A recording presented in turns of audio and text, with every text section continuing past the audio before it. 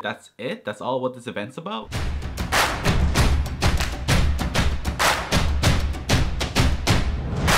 Hey, I'm SupaSenpai, and today we're going to be talking about the Museum Day event. It's a very easy event. You guys can get it done in 5 minutes, and the rewards are mad, so I'll just run through crash course right now. Isabel tells you what's happening today, and then after that you go see Blathers. Blathers tells you it's International Museum Day. So you go to each exhibit, you go to each section. So you go from fossil, fish, and bugs. Each gallery only has 3 stamps. You get 3 stamps. You talk to Blathers, he gives you a plaque. And you do that for every single one.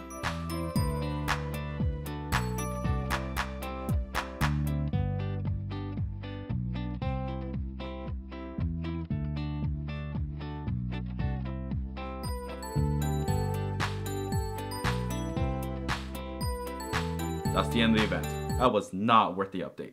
I have to admit, the comet part is actually pretty cool. I didn't even know there's a comet there, so I just don't know how the dinosaurs died. Also, this part's really cool is that if you don't know about the museum, they show the evolution of all the animals. So we're next to the monkey, we're evolved in the same way, and for some reason koalas and kangaroos are related, so that's neat. So just cool things here and there. Also, if you want to know, the plaques aren't worth that many points. I checked the Home Academy as well. I replaced my painting with 3 of the plaques. I only got 1,000 more points, so it's like, I don't know, I kind of felt like there was no point to it.